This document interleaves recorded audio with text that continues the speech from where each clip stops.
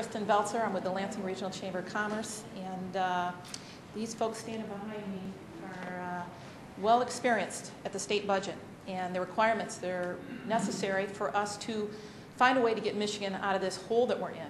And that's the reason we're here this morning. We want to talk about asking our leaders to put together some structural reforms so that Michigan can be vibrant again. We want to make sure that, obviously, we want to move forward and have an opportunity to put some things in place that are going to give us some balance here in the state of Michigan. And we've got a list of 20 reforms that we've put out, and it's just a starting point. And we certainly hope that the governor, as well as our legislative leaders, will take a look at that. I'd like it to, at this time, introduce Jim Holcomb, who's with the Michigan Chamber. Jim's going to talk a little bit about the details. Great, thanks. Good morning. I appreciate everyone coming. Certainly clear at this point that Michigan has reached a crisis situation, and we're all here today as one unified business community, one voice standing up to say enough's enough, and we want change, and we're demanding change. We simply cannot keep going down the path that we have set ourselves upon, where each year we patch together a budget, we cobble something together, and put off the tough choices for another 2 years. That's not acceptable to us anymore. It's not acceptable to the employers who are members of our organizations and all the employees across the state who are working to move Michigan forward. We need economic development in the state. We need economic growth that's going to start with better policies in the state of Michigan.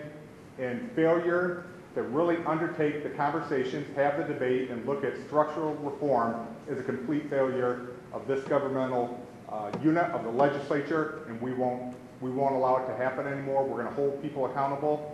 We're there to help, ready to facilitate, and that's why we're trying to speak together as one voice to say this is important to us, it's important to the business community, and we're trying to push this issue out there for legislators and the governor. So now I'll bring up Bill Martin, Michigan Association of Realtors. Thank you, Jim. Just a couple of points to kind of expand on Jim's initial thoughts. One, the Michigan citizens are way ahead of policymakers here. They have known for some time that the state of Michigan is in crisis. Policymakers today talk in terms of if we don't do X or Y, we're going to have a crisis. It is clear we are beyond crises. Reforming government is not easy, but it can be done. And if the people in Lansing just took a moment and took a deep breath and looked around them, they may find something that's both informational and inspirational. And who would have thought that both the city of Detroit and Detroit Public Schools would be making reforms necessary, as hard as they are, to put both the city and the public schools in Detroit back on the right fiscal path, not just on their budgets, but systemically in how they go forward, setting a path for renewal for both the city of Detroit and Detroit Public Schools. So it's not that far down to Detroit for policymakers to take a look and see how it can be done and that it should be done. With that, Rob Fowler from the Small Business Association of Michigan. Thanks, Bill. I think, first of all, we want to give credit where credit is due, and that is to applaud the governor for using her constitutional authority to make changes in corrections.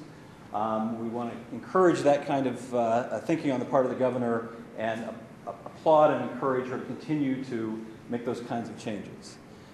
To Speaker Dillon for coming up with a really bold plan of pooling public employee health care and to offer some real reform and real change. And to Senator Bishop for his leadership in the Senate Republican caucus to bring a budget forward that, while it's painful, is realistic and doable and doesn't raise taxes. So there are some things going on. We don't want to not give credit where credit is due. I think on behalf of the tens of thousands of companies that these business organizations represent and the hundreds of thousands of employees who work for them, we are making those very difficult choices in businesses all across the state. We are looking beyond next year's income and next year's expenses and looking at what it takes to be competitive going forward. That's how businesses have to operate today, particularly in this kind of economy. And it's really what we're calling on our elected officials to do as well, to look beyond the current budget, to think about structural change, to discontinue the process of kicking the can down the road and leaving the hard decisions for another day. What would have happened if some of these decisions had been made 3 and 5 years ago? We would be in a better situation today. We're calling on our elected officials to make structural changes, to make reforms now, even if they don't pay off in the current budget. But between now and October 1, we're calling on our legislators to make those changes. Now let me turn it over to Sarah Hubbard from the Detroit Regional Chamber of Commerce. Thanks, Rob. I just want to make it clear that this is a statewide effort on behalf of all the businesses here. We know that a business in Detroit or a business in Grand Rapids, a business in Lansing, or a business in the UP is feeling the economy the same way. This isn't just about the Detroit Regional Chamber and our members in that area. Businesses all over the state are tightening their belts. They've been doing it for many years now. It's time for Michigan to focus on that and do what needs to be done.